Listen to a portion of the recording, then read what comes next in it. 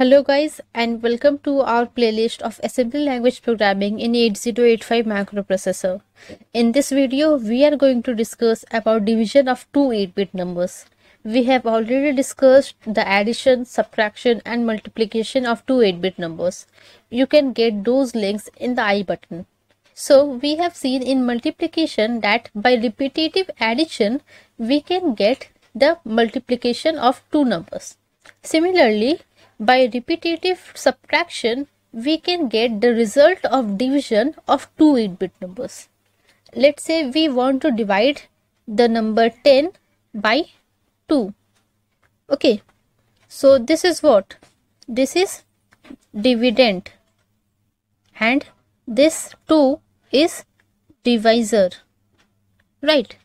So how can we divide it using repetitive subtraction? We will subtract 2 from the dividend. We will get 8, and as we have subtracted once, in quotient we will write 1, and you can assume that this is the remainder. So here the remainder is greater than the divisor. That means it can again be divided by the divisor. So we will again subtract 2. Now we will get 0.6x. Since we have subtracted it again, so the quotient will be now 2. Now we will compare if this data is smaller than the divisor or not. Here it is not. So we will again subtract this number. We will get 0.4x and the quotient again need to be incremented to 3. Now again 0.4x is compared with the divisor, that is 2. So 4 is again greater than 2. So we can again subtract it. We will get 0.2x and the quotient will be incremented to 4. Now 0.2 is again equals to divisor, so it can again be divided once. So we will subtract it by 2 and we will get 0.0x and the quotient will be incremented to 5, right? Now the remainder is 0.0x and this is smaller than divisor, so it cannot be again divided any further. So here we get quotient as 5, that means 0.5x, and the remainder is 0.0x.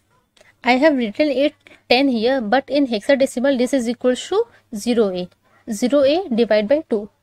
So this is the process. Now let's write the assembly language program for this division process.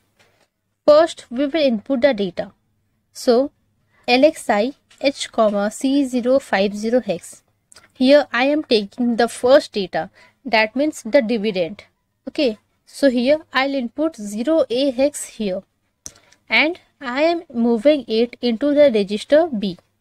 So B contains 0a hex, and now we need to input the second data. So we will execute INX H and take the second data, that means the divisor, and we will move it in the register C. So C contains 0.2 hex.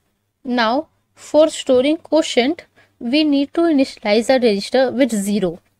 So MVI, let's say a register D with 00 hex. So we will store the quotient in the register D.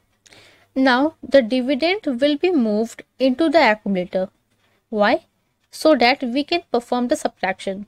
Now since we have 0a hex in the accumulator, we need to subtract the divisor from this dividend. That means 0a minus 0.2. We need to perform this. Okay.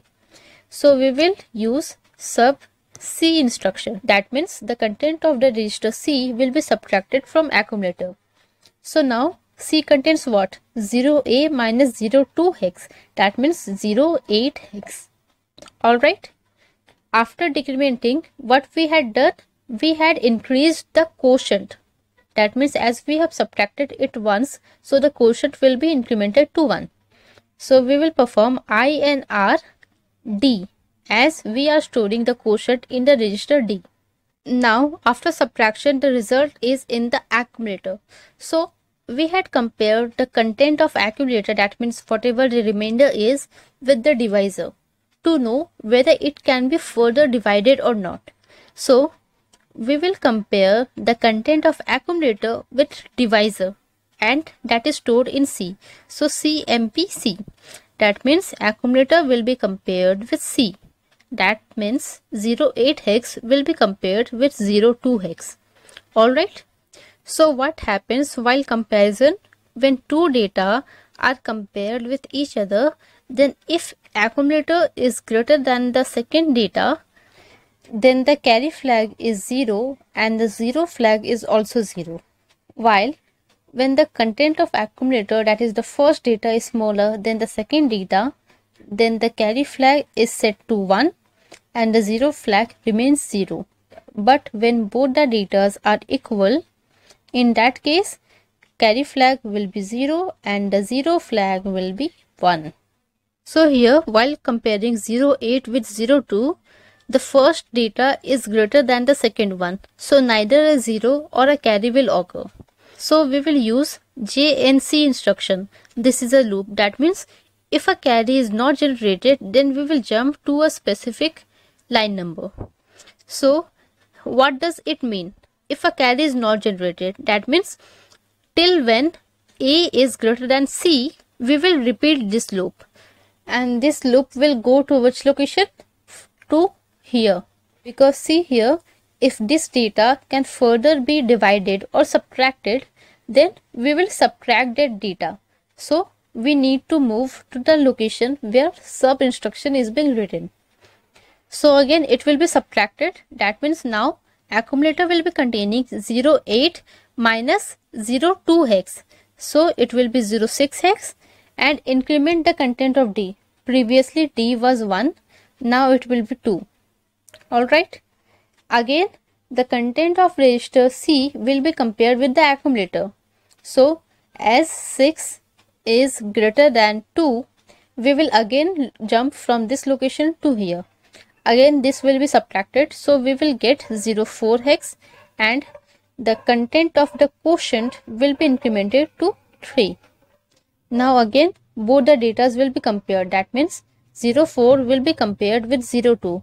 Again 04 is greater, so we will jump to this location and subtract 8, so we will get 02 and the quotient will be incremented to 1. Again the comparison will take place, and again 02 is equals to 02. So a carry will not be generated here. See here, a carry is not being generated. So again the same process, and now the remainder will be 00 and the quotient will be incremented to 5. Now if we compare them, 00 is compared with 02. So here 00 is lesser than 02. That means a carry is generated. So when a carry is generated, this loop will not be executed any further and we will execute the next statements. So what are those? In the next statements, we will have to store the result. So as we have the remainder in the accumulator, right? See here, this is a remainder and this is stored in the accumulator already. So we will directly store the remainder into some memory location. And now it's time to store the quotient part also. Now the quotient is stored in the register D. So we will need to move the quotient into the accumulator and we will store the result. So move A, D and then store it into some memory location. Okay, then halt. So in this way division program works. If we see the memory location, the input, that means the dividend, is inputted in C050 hex. So in C050 hex we are having 0A. In C051 hex we are storing the divisor, that means 02 hex.